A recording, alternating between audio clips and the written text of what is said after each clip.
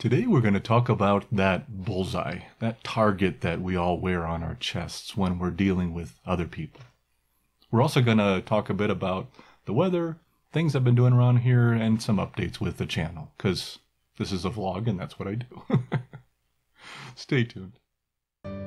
Hello there, my name is Dee and this is Easing Anxiety.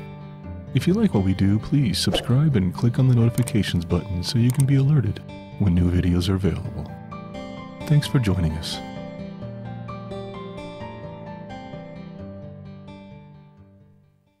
Well, hello there. My name's Dee, as you may have already heard in the intro, but welcome. Welcome to Easing Anxiety. I hope everybody's doing okay.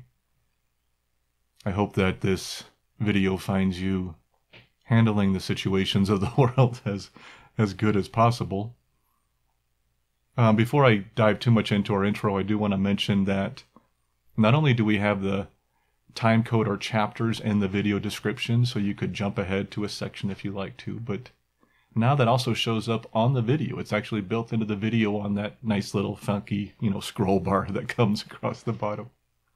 So you can just slide up and down and see what chapter you're on and go to the chapter you'd like. Now, of course, I'd love it if you watch the entire video from start to finish. It does help other people find us and gets us more attention through the searches with Google and YouTube. But if you want to skip ahead to a certain section, such as the feature today about this bullseye, and skip the intro part, I won't tell anybody. I promise. I wanted to mention weather a little bit. It's been crazy. In fact, I'm going to show a video here real quick, but on Monday of this week, here in Front Range of Colorado, we were 92 on Monday, have been setting a record for the number of 90-degree days, actually tying the record of the number of 90-degree days in the summer, making it tied for the hottest summer on record. And we had smoke in the air from our forest fires, and it was dry. And the next day, as the picture will show you, it was snowing. And it was really pretty and beautiful, and I'm hoping that that moisture that came in with a high of 36 degrees that day may have helped the firefighters in putting out some of those, although I know they're still going pretty good, and it might be a while before that happens. The fires have been difficult for a lot of people, I know, especially in the western part of the U.S. We have several fires burning. One is now the largest in our state history, and another one is now the fourth largest in our state history. And I know California is even worse off than we are. So again, for those who are on the front lines battling these, and for the families that have had to evacuate, and the people that this has really created a lot of problems for, keep them in mind. This is hard for a lot of people, and so many other things are going on. I know we had the hurricanes earlier. Weather across the country is acting bizarre. And, just a lot of struggles going on with the virus, and kids trying to go back to school, and so many other things happening. So maybe it's good for us to step back a little bit and take a deep breath and realize we're going to get through 2020, and 2021 is on the horizon, and it's coming pretty soon. Maybe not soon enough, but it's coming pretty soon. I'm going to try to keep this introduction as short as possible, but I just want to catch you up on a few things. The website is coming along. Yes, I'm actually making progress on the website. I've been spending the last 10 days almost nonstop working on it, and I have the homepage done and the blog page done. This is all now blog driven. When I first launched the Benzo Free website, I didn't understand the whole blog thing very well. I'm a database developer. I'm not much of a web person, so I was pretty out of touch. But now that I understand the whole structure around blogs and how they drive all the different content on your site, I'm making use of that, and I think this new site will be even better. This will be our Easing Anxiety site, which Benzo Free will become part of. But for now, and probably for the next 6 months to a year, Benzo Free will remain on the Benzo Free website, and we'll just connect to it as our sister channel. I just wanted to let you know that, and that eventually we'll move it underneath with all its content, and the podcasts and everything will just be part of Easing Anxiety, but for now, it's going to be maintained on its own website. I have also been loading our original podcast episodes onto our YouTube channel. I create a slate for them. They're still audio only, but I create a slate for them and make chapter markers and stuff like that so we can put them up for video. Eventually we'll load all 67 of those episodes online. About one or two a week, maybe over time. It just takes a while for me to do that and prep it and get it up online. But I think that actually has started to help. People who have never found our podcast before are now finding it on YouTube, and that's great. And I really like the fact that we can get an additional audience for that and help out people. In fact, a lady named Teresa actually just piped in on the comments on YouTube, and she seemed appreciative to have found this and thought it was helpful to have found the podcast, in fact, the original podcast episodes. And another one of our listeners, Donna, piped in and started talking with her and having the give and take and helping her with some of the stuff that she had picked up from the podcast and from her experiences. Thank you, Teresa. Thank you, Donna. That's the kind of conversations I love. It's starting to pick up a bit, and I'm really excited about this, and I am so, so thankful to all the people who have been helping out along the way. Thank you. What else? Got a new series coming in. I've hinted at this last vlog, and that is anxiety tips. I think I might call it 101 anxiety tips or anxiety tips 101 or something. I'm not sure yet. If you got an idea, let me know. Hopefully next week or maybe the week after. We'll get the first one out. I don't know how long it'll take me to do all 101. It could be 6 months, a year. I don't know, for us to release all these. Maybe 2 years. It's a very grand goal. It's a big goal for me. Probably biting off more than I can chew. But, when I started the podcast, that's now on its 68th, 69th episode. I was biting off more than I could chew there too, and we're still going. And so I sometimes like to put those goals out there to see what can happen. And I'm excited about that. So please stay tuned. Stay tuned for that coming up. And the last thing is our next video coming up, one that I'm going to work on, is going to be on COVID, anxiety, and relationships. I've been getting some emails about this lately, and I think this is a great topic for us to talk about. So if you're dealing with relationship problems because of COVID, because of the isolation, because of the close quarters that most of us are facing, I've already started doing some research on it.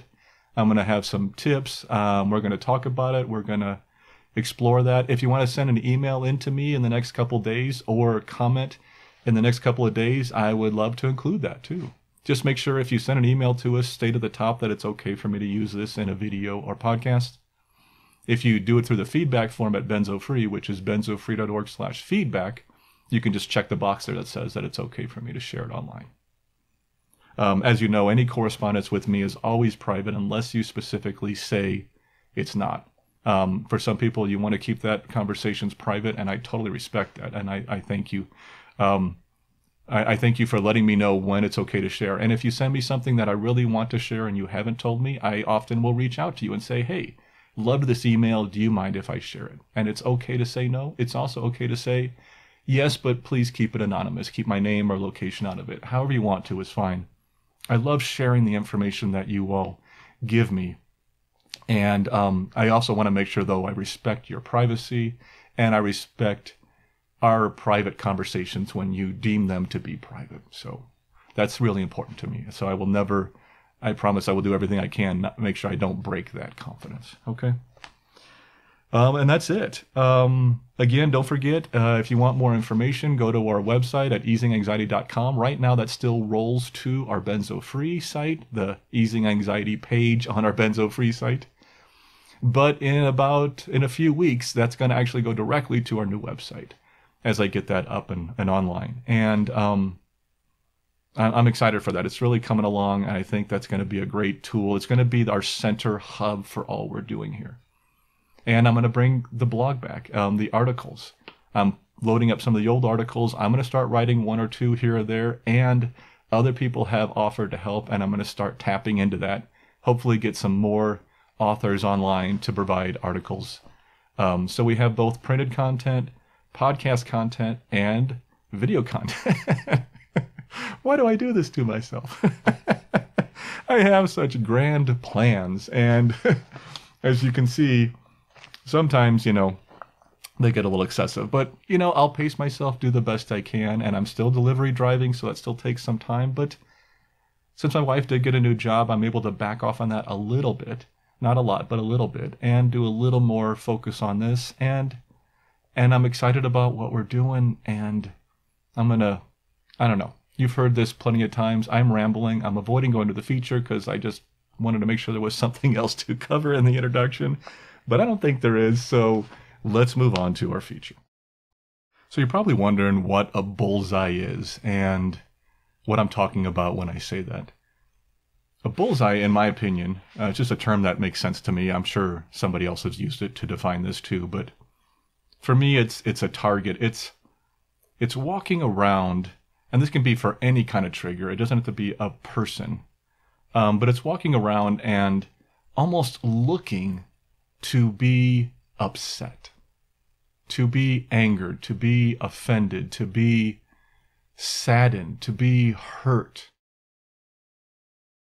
So to me, walking around with a bullseye is that attitude that we have, and yes, I am a perpetrator of this significantly. That's why I'm talking about it. But it seems like a lot of us, even more so today than in recent history, we get upset easily, very easily. And it's almost like at times we're even looking to be upset. We almost want to be upset or saddened or angered or frustrated. I mean, we never admit that. I mean, why would you want to be upset? Why would you want somebody to say something that hurt you or pissed you off or made you go dark for a while?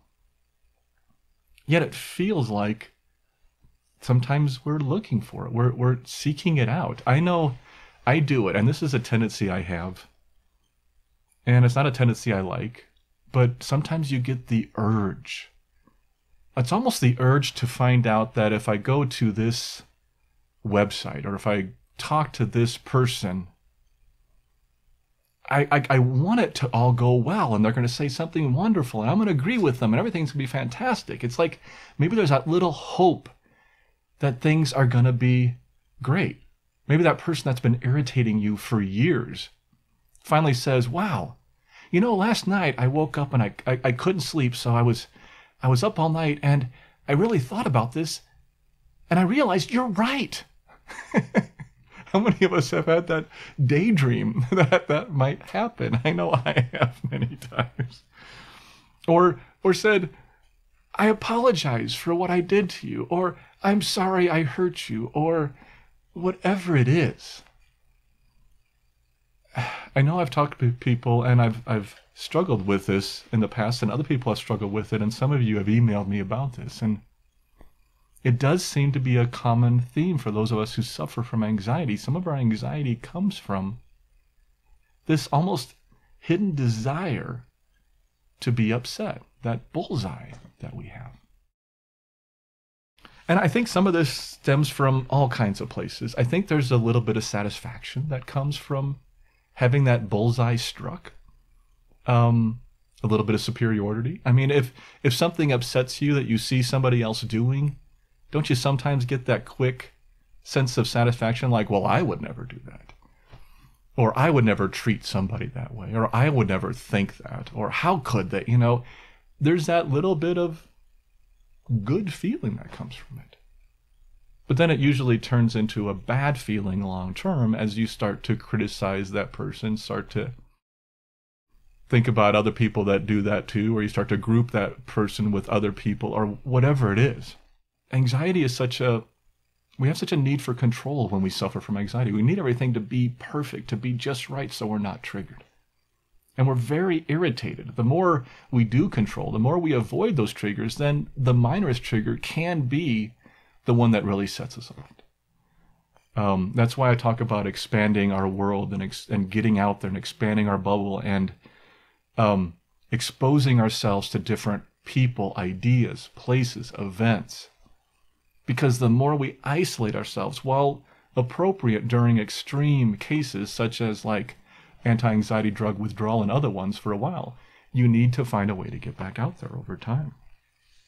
But just like the rest of us, we're all flawed. I have my flaws. I talk about those freely here, and there's plenty more coming, trust me. But we all have them. We're human. It comes with the package. We're flawed. And so are other people.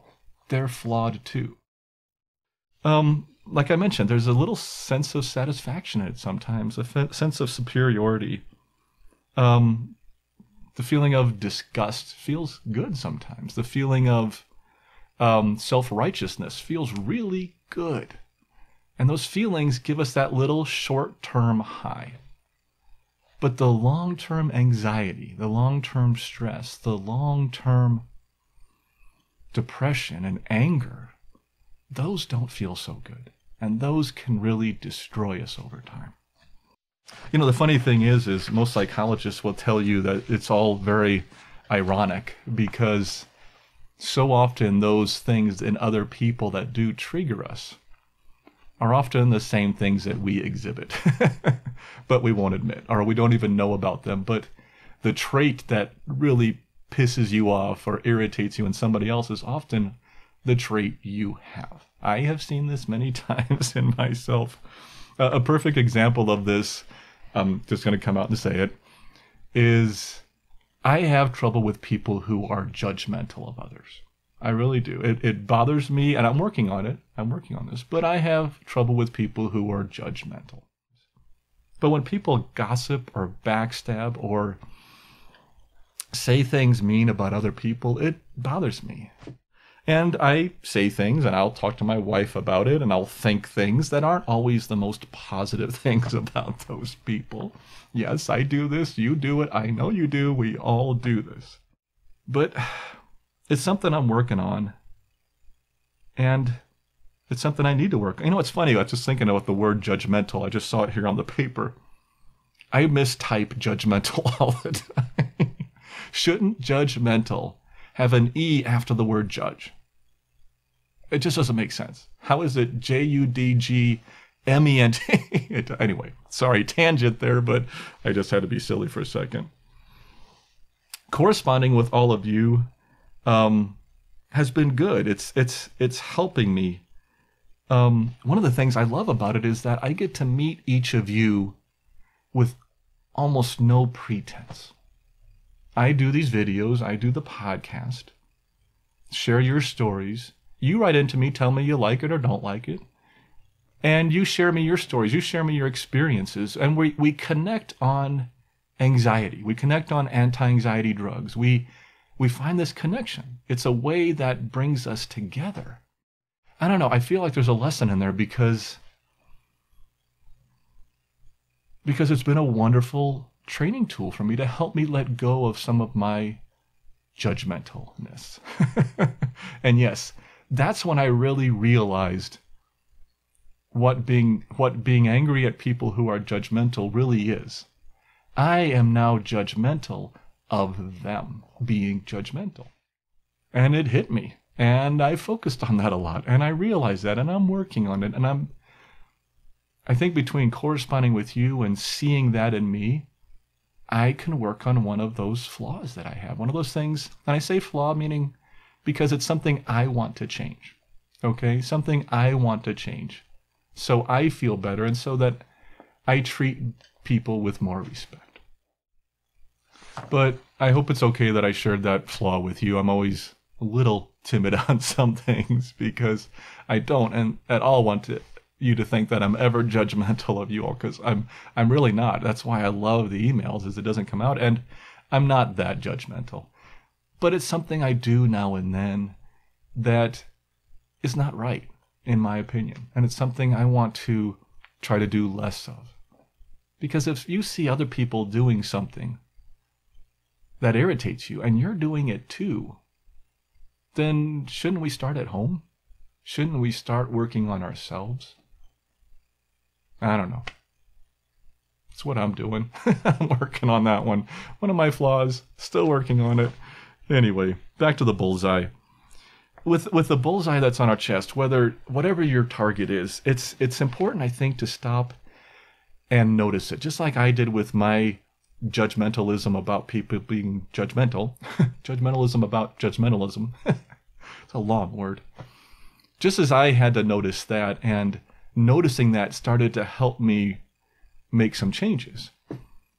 I think noticing these traits in ourselves is a critical step for us to ease our anxiety, to release these negative thought patterns, to let thoughts come and let them go and let them pass, but not to cling on to, especially the negative ones, so that they just ruminate in our brains and keep going and going and going. You know, it's like say that you're at the grocery store. A perfect example of the bullseye is, and you see someone with green hair, or a spouse yelling at their other spouse, or yelling at a child, or wearing a shirt with a slogan that you find offensive, or cutting in line, or whatever it is that pisses you off, or angers you, or saddens you, or frustrates you. I think it's good to notice it when you have that reaction to those people. See that in yourself. What is that reaction? What are you feeling when it happens? What are you thinking when it happens? Where does it take you? Noticing that, asking yourself why it's bothering you, I think is a great first step to start to dismantle those thought patterns. You know, maybe when you saw that gal with the green hair in the grocery line, you realized it was because your daughter 5 years ago dyed her hair to get back at you, and you're still carrying that resentment.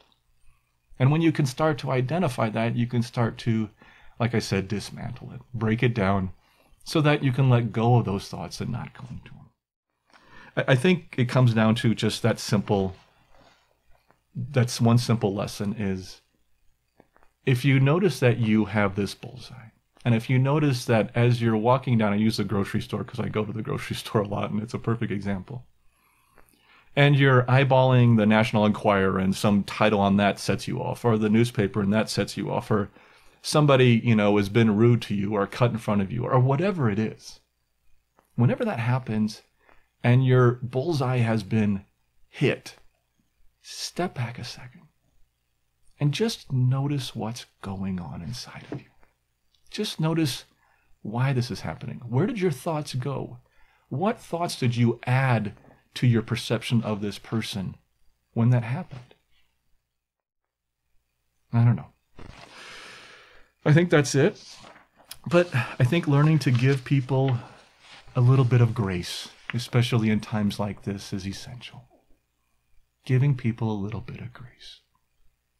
Accepting them for who they are, regardless if their opinion is on one side of the aisle or on the other side of the aisle, or totally in opposition to what you believe. Give them a little bit of grace, because they are human too. And just like you and me, they're doing the best they can to figure out this damn thing, this journey we're on called life. Well, I think we should wrap it up right there. Thanks for watching. I'm so glad to be back doing these. I'm excited about our community. I'm excited about developing this, keeping this going. And you all are just amazing. Just amazing. And I just thank you. Please let me know what you thought about today's video. Send us feedback at benzofree.org/feedback, or even better, just leave a comment on the YouTube video. More comments there actually also helps more people find it. So by leaving a comment, subscribe to our channel if you haven't had a chance to yet. Sign up for our mailing list at benzofree.org, benzofree.org/subscribe.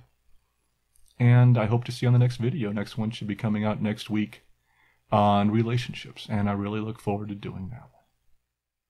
So, thanks for watching. Take care of yourself. Take care of those around you. And be at peace. I'll see you next time.